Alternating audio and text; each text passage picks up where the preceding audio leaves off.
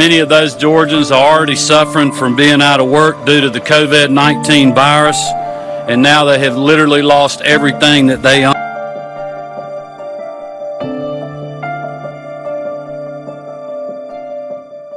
ठीक ईस्टर के बाद साउथ यूएस में स्ट्रॉम आया और जो इस स्ट्रॉम का स्पीड था कहीं कहीं था 274 किलोमीटर पर आवर, कहीं पे था 241 के स्पीड में था, कहीं पे था 225। लेकिन ये क्रॉस साउथ पास होता हुआ गया। इसके पास होने में तकरीबन कहा जा रहा है कि 33 लोगों की मौत हो गई, बहुत सारे लोग बेघर हो गए।